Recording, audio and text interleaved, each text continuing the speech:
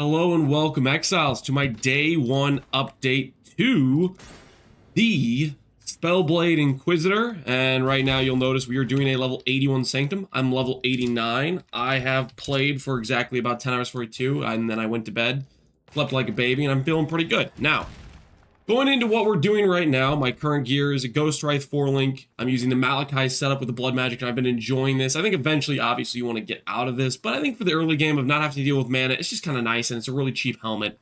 We got an Astramentus, we got some rare rings. I ended up trying out Magnate because I realized I was above 400 strength, and that's some pretty good damage, so I put that on.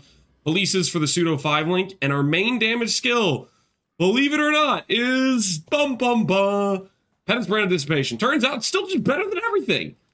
We tried Tornado plus Firestorm pelting, and it was good. It was acceptable. It was probably above average in terms of spell skills. And then I put this thing on, and I realized, holy cow, this thing got a 70% damage nerf, and it's still just better. This thing is crazy strong. It took me from doing high tier yellow sanctums, where I'd ended around 4-4 with like a level 80 sanctum, and it was like kind of sketch if I didn't have good boons, to I'm just cleaning out, and it feels disgusting. Now, granted, I'm probably a bit too squishy for red sanctum, so I have to play like pretty carefully at this point, but it's still like wholly unethical. Anyways, that's where we are currently. This is us trying to farm some gear. I was going to give you a quick little showcase of what this looks like in terms of like, and you'll see like it starts out like lower damage, but it just ramps really fast. And on top of that, rogues, when they're next to each other, they start, taking multiple damage. Like say there's only one guy over here. Say there's two rogues and they're next to each other, penance brand will start hitting both of them, and it's just like a way higher damage amount than you'd otherwise be getting, and it's kind of crazy in that regard. Now I'm gonna go on D&D in case I start getting messaging. I'll go ahead and clear another room, just give you guys a look.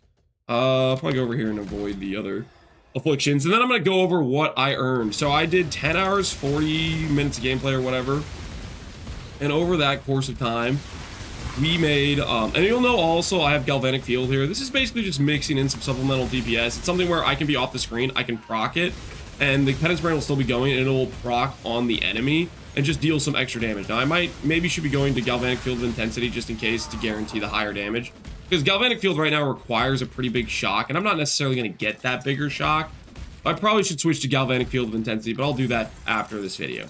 Anyways, so basically you see how it plays. We put down brands and we run around. Brands are kind of the king in Sanctum as far as I'm concerned. They just kind of get it done better than pretty much everything else. And this skill is the king of brands. It does way more damage than most other options. Now, you'll see what I'm talking about. There's two guys, they're next to each other, and, well, okay, they died too fast, but you get what I'm saying. If there's two guys next to each other, they start to deal multiple hits of damage because of all the brands going off. Like these guys standing right next to each other.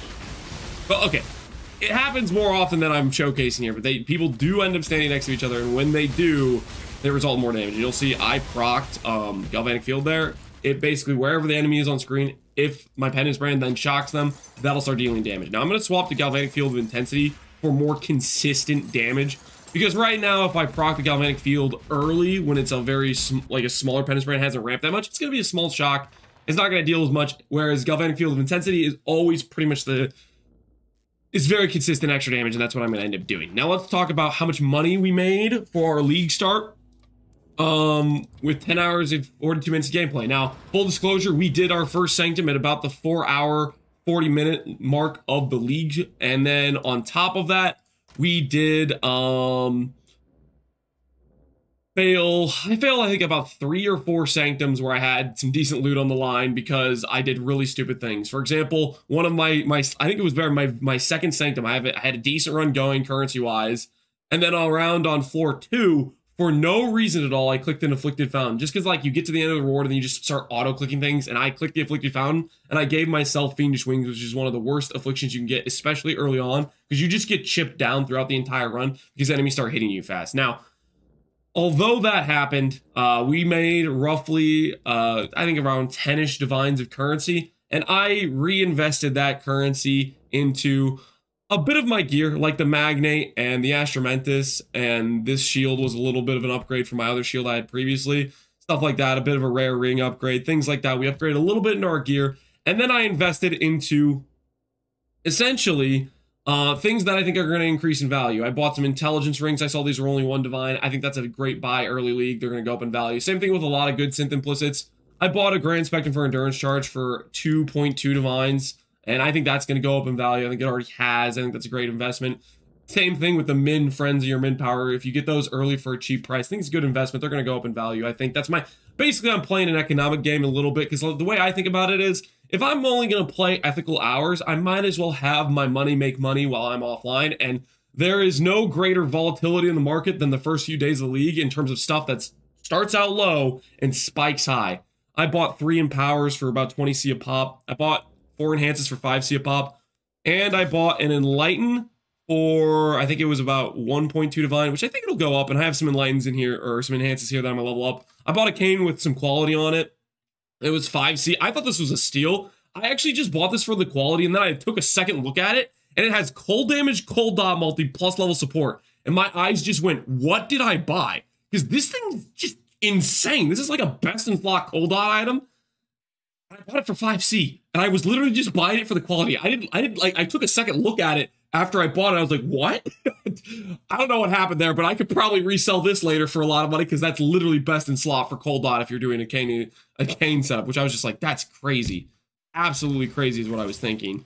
As for outside of that, I bought some Frenzies of Onslaught. I don't know if these are going to go up. They're 1C a pop. I thought maybe they go up. They're 2C now. Maybe that was a bad investment. And I also bought a Wrath Pith. I'm starting to assemble gear pieces that I need for the character going forward for the tri-stack. I bought this for 90C.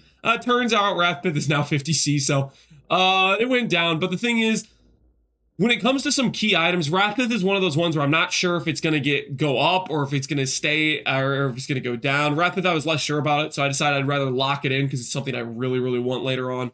And that's what I did. There was Ivory Tower. I could have bought that one. That one I was pretty confident it's going to go down in price. At the time, when I checked, it was 24C. Let's go ahead and check right now. If we go through, do this. What's our Ivory Tower looking like? If it loads. Essentially, Ivory Tower, I assumed, would go down in value. I think it's a pretty common item. Yeah, now the base ones are 10C, and they were 20C last night. Same thing happened with Wrath Pith. I was less confident about Wrath Pith, so I went and pulled the trigger on it. Outside of that, we have some fusings, some jewelers, some other stuff, and the other things I bought was some tailoring orbs, because I'm going to need those later when I craft my chest piece, because they were about 6C yesterday, so I bought 8 of them. I think this should give me about a 99% chance to hit 8% defense on my Ivory Tower. A lot of people looked at my POB and they said, no way, you have an enchanted Ivory Tower? That's unethical. You can't get that. But they don't understand that tailoring orbs on League Start are dirt cheap. And buying these for 6C a pop was just made sense. And so overall, I think our 8% defense is going to cost us about 50C, which is pretty much what I thought when I was going into this. I remember last league, I played Ivory Tower. I bought tailoring orbs, and they were about 10 to 15C when I bought them last league. So I bought them a bit earlier this time, and they were even less. And that's it helps when you know what an economy looks like in a league start, and we're playing based on that. So we'll see how this stuff works out. But all in all, this is the start of the character. We're level 89, Lance Snacks on FUB tiers. We are in the competition, in the heat of battle, and I will be streaming later today after I take a shower while this video renders. Anyways, this is the current setup.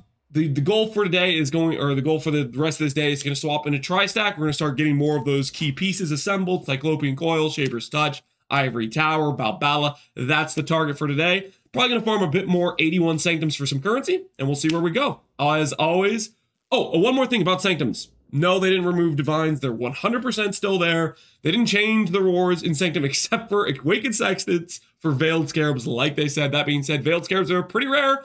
As far as I can tell, I haven't found some yet, whereas previously I would have already found like 100 Sextants plus in my run, so they're definitely rarer, but all in all, the rewards are still Sanctum. They're still Divines, Chaos, Fusings, whatever currency you get your hands on. Anyways, hopefully you guys enjoyed the video. As always, thanks for watching. Take care and peace out, Exiles. Have a good one.